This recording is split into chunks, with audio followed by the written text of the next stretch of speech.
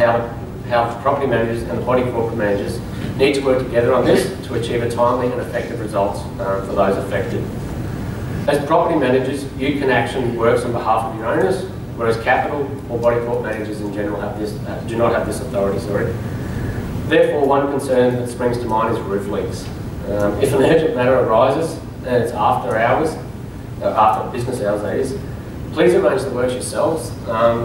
We sort of the belief that if it's urgent, it's better off being attended to rather than perhaps on a Friday afternoon sitting there all weekend, potentially the roof can sort of collapse in or obviously cause further harm to the tenant and stuff like that. So, and then from there on Monday morning, obviously we can try and address that concern. And in the meantime, if you shoot us an email, what's happened, who's been appointed and what you've done about it. Obviously we'll always try and assist, but sometimes obviously we're not contactable. So, yeah. And on that, for emergency matters that arise during business hours, hours are 9 AM to 4:30, Monday to Friday, and Capital will always endeavour to go back to the committee and receive that approval before we proceed with any work. However, this can't always be done, so we will assist there in making sure that everyone's safe and any health and safety risks are avoided. So, for emergency matters that are outside business hours, you can call the Capital's emergency service line on the number there on the screen. That's 0431 149 772. And that's always a good number just to have saved somewhere. And you'll speak to actually someone like one of us as a body corp manager, or if you can't get to us, there's a voicemail service, and one of us will give you a call back. The final topic today is providing access to lots so that contractors can carry out their routine inspections. Bodies corporate often arrange fire door, termite and pest inspections, and the unit owners actually do pay for these, so they do appreciate them actually being done. We'll always provide notice for an upcoming inspection and request that the tenant be available to provide access to the contractor, and if not, the property manager should actually be providing access. So, if an inspection is missed, Capital is not responsible, it actually does fall back on you guys as property managers.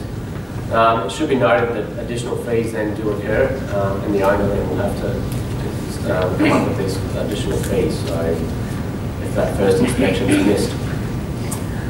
And just to finalise today's topic, obviously being maintenance, there's a few questions that I'll pose to you. You can see how well you've absorbed this information and your understanding of it all. So I guess the first one is, if a water leak is coming from a burst pipe in a wall between the ensuite and a walk-in wardrobe in the unit, who is responsible here? Does anyone have any thoughts?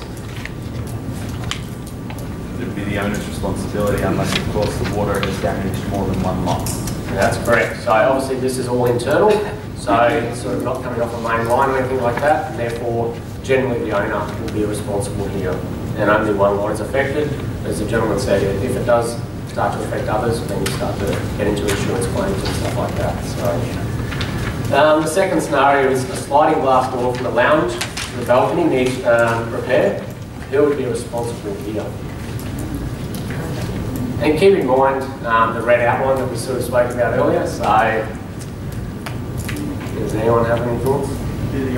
Yep, again. So this is, that actually sort of divided there is actually still within the boundary of the lot, where the actual balustrade or balcony railing is the external structure of the lot. So the owner is correct there again. And the final one here is a townhouse has a leaking roof caused by some sealant that has failed. You are not sure of the of the format plan. However, when speaking with Capital, it's confirmed that it's a building format plan. So who is responsible here? That's correct. So even though the roof is only protecting that one townhouse, it is outside the lot and therefore deemed common property. I believe in those welcome packs too, there's some additional scenarios there that you can refer to, and they're just common ones that we receive on a daily basis, so they can assist your understanding as well. Thank you today, and obviously if you have any questions you can catch me at the end there, but I'll pass on to Jane now just for a